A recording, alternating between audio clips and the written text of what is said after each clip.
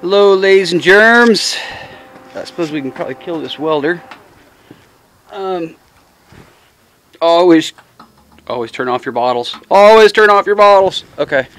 I'm doing good. I tell you what here. Sticking with the theory of if it's not supposed to move, it shouldn't move. And also sticking with the theory that diagonal things make stuff strong. I added a ton of diagonal things. So 2 birds with 1 stone. I added just a crap load of diagonal stuff, but I also was able to weed through all my scrap and basically use up all of my scrap without having to cut into a full stick. So I ended up with kind of a pretty little pattern, symmetrical depending on how you look at it.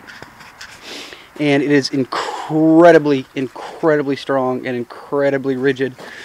I also welded on these big, gnarly, disastrously huge plates for the feet. Big 1/2-inch hole there. That's going to be a lag screw right into the floor. Actually, that's going to be a pad that's got, like, I don't know, 8 or 10 screws around the perimeter, screwing that to the floor, and then that bolt going through the plate, that pad, and the floor. So it'll be like thick. Okay, so I got big feet everywhere. I'm working outside, and I have shimmed this whole unit to perfectly level. And then, like for instance today, I was able to get these pieces of angle iron in to support these rails. Now, one mode of thought here that I'm working with is it's extraordinarily important to think about what is square to what. Case in point, this frame, this outside frame, although it is currently very level, it's on plane, it means nothing. This means nada. In reality, it all comes down to these 4 points being perfectly in plane. So in theory, I kind of want to get those, I mean, if you could envision those rails perfectly in plane, like floating in air, like a mathematical theory, like, you know, if I could magically support them mid-air and get them just perfect, and then somehow put this frame around those 2 rails floating perfectly, and then basically weld them wherever they happen to be. This is not going to flex at all, so this frame is an established point. Whether it's twisted or not doesn't matter, it's still just an established point.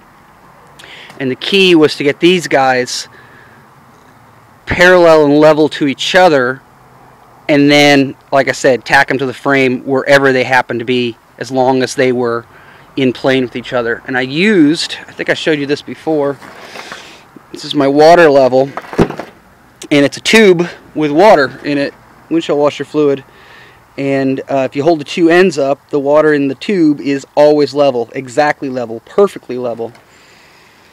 It's the most accurate tool I own, actually, that tube of water, by a lot.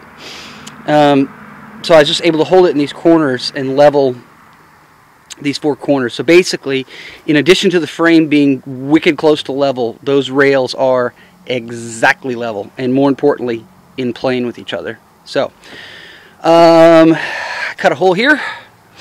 There's my motor mount. Motor fits through there and bolts to there. There's some still pictures of this. But the big news today is this guy. This is like glass. This is so, I mean, this makes you want to get up and slap your mama. I mean, it's like, so I notched everything. You can see there's the angle iron, comes down. So when it comes down to this end, can I see it in the light maybe? You can see how it clears.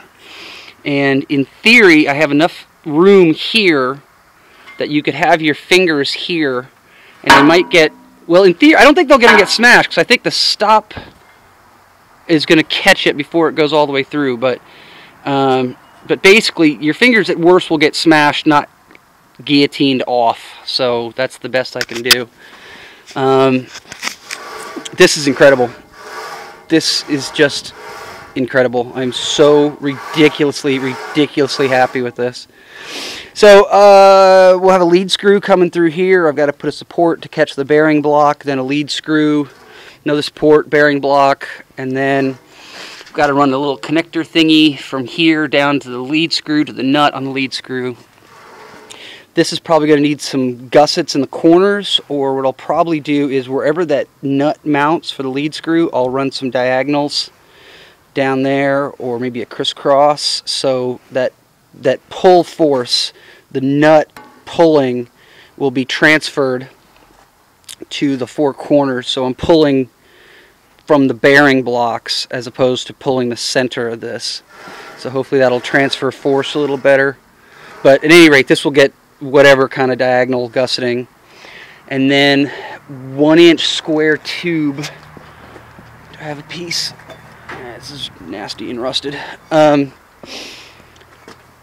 There's yet another frame on top of this, out of this 1-inch square tube, and it'll go boom, boom, boom, boom, probably every 5-6 inches. Then an outside frame like this, right? And it'll be notched to miss the bolts, because it's probably going to sit right about like that. And then onto that 1-inch steel frame, I'll have my deck, and then with the main deck screwed down with the screw heads recessed, and then another deck with the T-tracks milled in it, and then another piece which will be the sacrificial piece, and then the work piece on top of that. So it's just going to be meat and heavy and good. And I just could not be any happier with this. It's incredible. It's incredible.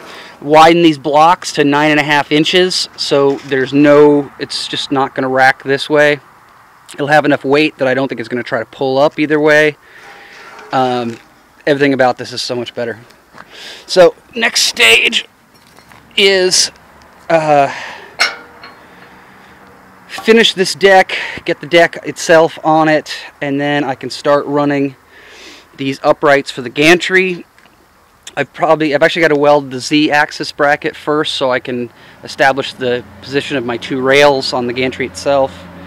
And then also I got to figure out the offset of the router bit, so the router bit lands in the center and the gantry is offset from there. But there's that.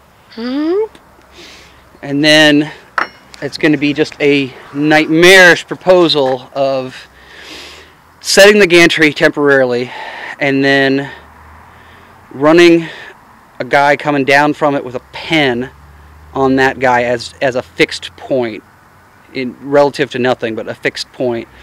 And then I can run this deck forward and back, and I can establish a line which is in relation to these two rails. I can have a line in relation to its line of travel. And then from that line, I can square off, and square the gantry to that line. And then I can also square the gantry, plumb the gantry this way off of the deck. And that's probably going to be a whole day job, just getting that gantry plumb and square to everything. I should have some fudge room. I should be able to loosen these rails and kink them. I wish I had two hands here. Kink them together in theory so I can change this.